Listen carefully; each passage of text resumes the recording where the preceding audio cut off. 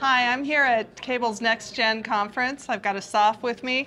So Asaf, we've seen churn continue to rise in the industry. What can operators do to prevent these losses and maintain profitability? And they are facing more competition at the same time. That's a lot for them to take on. Absolutely. Keeping subscribers and reducing churn is the most valuable thing any operator or service provider can do. It's the most valuable asset that you need to keep.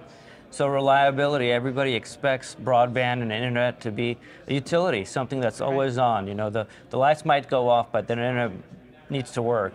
So that's one piece of it. And of course, speed. We hear about the different requirements for speed, whether it's the FCC or symmetric or being competitive and the different options there. There's so many options out there. And at the end of the day, it's about optionality within your footprint on how to keep those subscribers happy.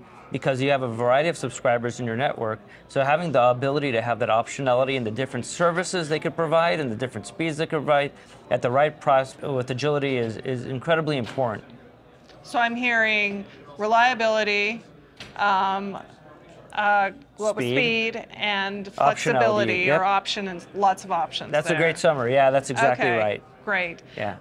So what are some key factors to take into consideration when undertaking a network evolution? We've heard a lot today about all the steps operators are taking to evolve their network. What are some of the key suggestions you have? Well, at this show, it's been great because when we're talking about 4.0 or increasing the upstream speeds, everybody gave the same lesson learned across different panelists, which we totally agree with. Start with DAA. DAA is a great first step, and you need to start to be able to get to where you're going. The other piece of it is virtualization. With field experience and operational practices and being able to have the maturity and reliability of a virtual CMTS, which we've been doing now for, since 2016, we have a lot of experience in understanding those things that allow you to make your network future ready for the different options that are in front of you. What I'm hearing too is there's these different steps, and there's not, it seems like every operator is kind of doing a different way. There's like a lot of different choices, I guess, is what I'm hearing today. There are a lot of choices, and the most important choices are the ones that reduce or remove regrettable spend. So the money you spend today carries forward in the future. So a virtualized solution, a broadband access solution that allows you to have fiber to the home, that allows you to have DOCSIS 3.1, DOCSIS 4.0, and potentially other access solutions that leverage that edge compute that Elad talked about earlier today in the Comcast keynote. Those are all things that put everything together that give that future readiness into your network. Right. So we've heard, as I was just mentioning, we've heard a lot of industry leaders today question the future of DOCSIS and the path to fiber. Is there kind of a line to be drawn in the sand, or where do you weigh in on that debate? Both. They're both great. They both serve a need. We heard there are situations where there's only coax. There's not going to be fiber. There's situations where fiber in a greenfield environment or a brownfield environment is advantageous. There's an environment where you have a node that supports both. So you can actually do the DOCSIS and pull somebody off and give them fiber to the home services.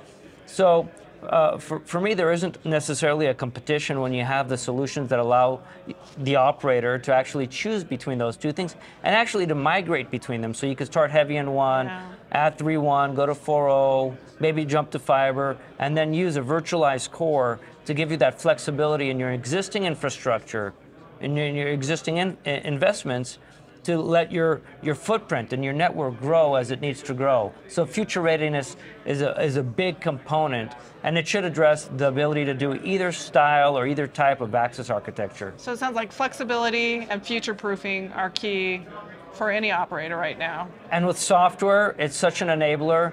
A software-defined network or a software-capable device that has all those capabilities really is that launching pad for having the ability to do that. Great. Thank you for talking to me today. It was a pleasure meeting you. Thank you. It was.